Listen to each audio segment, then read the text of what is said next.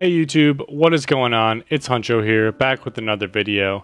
If you're not already, hit that subscribe button down below, turn on notifications so you don't miss any new content, and let's jump into this video. So for today's video, there's going to be a link down in the description to be able to download everything that I'm talking about. But we're mainly going to be focusing on GPU latency, more specifically DPC latency. I'm going to start out the video explaining the numbers, kind of how you go about the testing process first, and then I'll get into the more specific details regarding different CPUs and what affinities you should use, or if you shouldn't use affinities at all.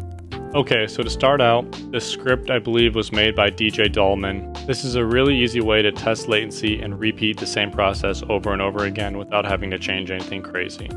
So you can either follow the link in the description, or just type in on Google Windows Performance Analyzer, and it's going to be this Microsoft link here. So we're going to go into the ADK link, download that. It'll look like this, ADK setup. So when you open and run this setup, there's only one thing that you have to download.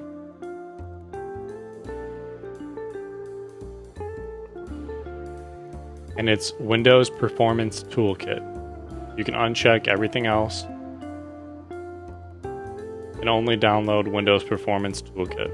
So then, how to run the script? You have to change a few things. So we're going to add a folder. So wherever you want this folder to go.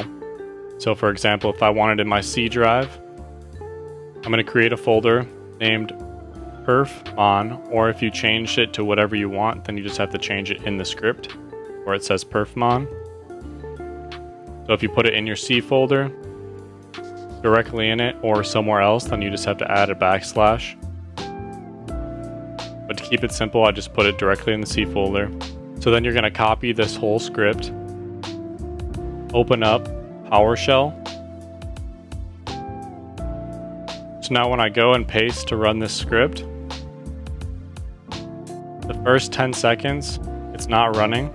And then after these 10 seconds, it's going to run. So it gives you the time to open up Fortnite in the background. When I say open up, I mean like it's already open, you're in creative, you're in replay. Now you're just changing it to full screen mode. And then it's going to run for 60 seconds. I did 3 trials of 60 seconds, which depending on how many cores you have, if you only have 4, you can run multiple trials because you're not going to have as many to go through. But then after I narrow down 1 or 2, then I run a few more tests just to make sure that I'm on the right core. So then you're going to get this that pops up after it's done, and you just have to hit enter one more time. So it creates the results, which I'll show you in that folder that we made. You can see by the date. Now when I open this up, you're going to be like, holy crap, what is all these numbers?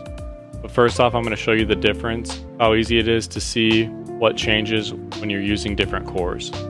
So as you can see, I labeled them. Each different folder has the different results in it. So if I go from testing core 0 on this one, and core 5 on this one. So core 5's on the right, core 0's on the left. So if you're just looking at core 0 and you don't know what you're looking for, it's going to be hard to identify the correct results or what you're looking for in the first place. So you'll see these different modules here by usage. Because we used core 5 for this one, you can see that DX kernel and NVL/DD/MKM are the main 2 differences here of what we want to look for when we're playing a game and GPU latency. So the easiest way, besides creating a separate document and copy pasting and going through these, is just to open them all together at the same time and look for differences in between them. So we want to look here on this main CPU usage, but this isn't as important as the information directly below it, where you can find DX kernel again and NVL/DD/MKM. And what you want to look for is, as you can see, this first level right here is 0 to 1 seconds, 1 to 2, 2 to 4. And this is the percentage that it's run at that time, in between that time interval. So just to give you a quick example here, I put them next to each other for their runs. And you can see for DX kernel, 26% of the time I'm between 1 and 2 seconds when it's on 0, compared to 1 to 2 seconds on core 5, I'm only at 5%. So as you can see, I should not be using core 5 at all. You can immediately throw this one out as long as your other tests have the same results. That's how you can quickly go through it. And I'm going to go through how you should test as well. I just want to go through the data first. You're thinking about that before I go into changing the cores. So just to show you how simple it is again, this is when I have it on the left is core 1, on the right is when I have it on all cores.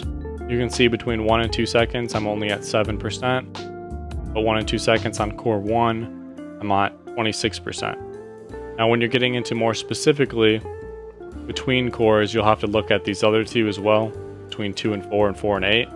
Okay, so now when I'm talking about cores, you don't know how many cores you have, how many processors you have, go down and open up Task Manager, either search it or just right click on Windows and go to Performance. And now under your CPU, you're going to see cores and logical processors. If you have the same number of cores as processors, that means you don't have hyperthreading. And if you do have hyperthreading, it's going to add another level to the testing, but it'll be worth it. So when you download the information in the description, you're going to run this x64 as administrator. You're going to get errors that pop up.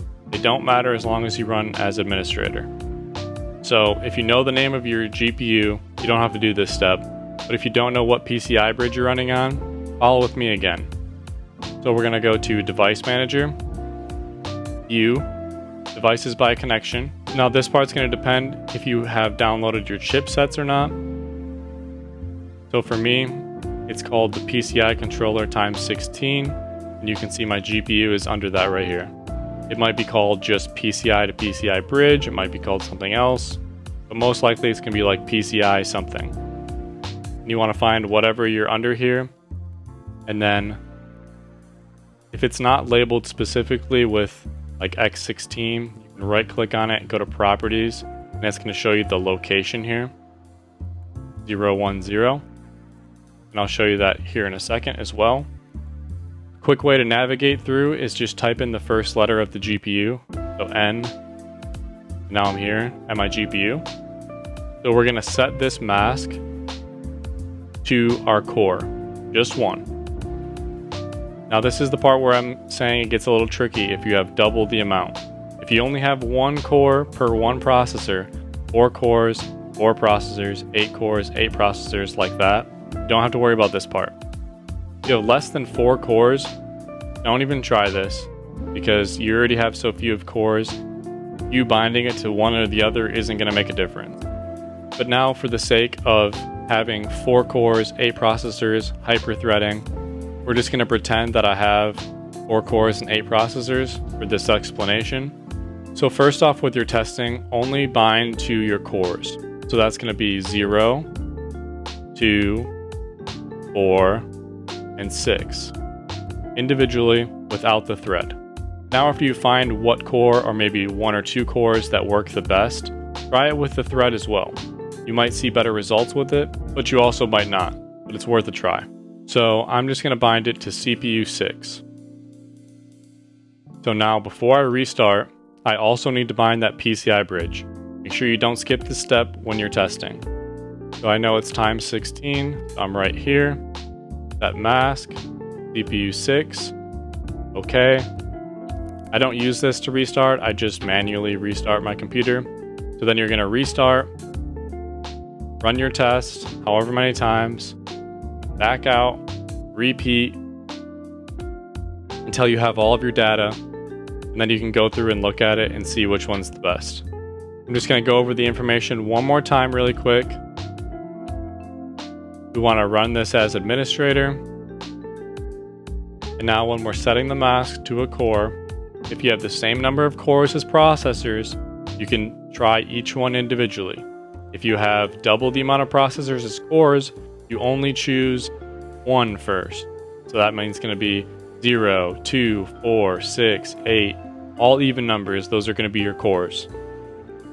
After you test those cores, then you can test it with the thread. So that means 0 and 1, 2 and 3. But that's only if you have hyperthreading. Otherwise, just do one core. You may do this testing and you find out that having it completely off works better. If you do bind it to a certain core and you normally struggle for FPS, that means like if you're in creative and you're standing still you're not getting above like 400. Make sure you also test FPS, because you could see a slight drop and that might be a bigger difference than the latency issue. I know this stuff is kind of complex. Feel free to ask a question down in the comments. Try to make it as straightforward as possible. Hope you guys enjoyed this video. Hit the subscribe button down below if this video did help you out. Thanks for watching. Peace out.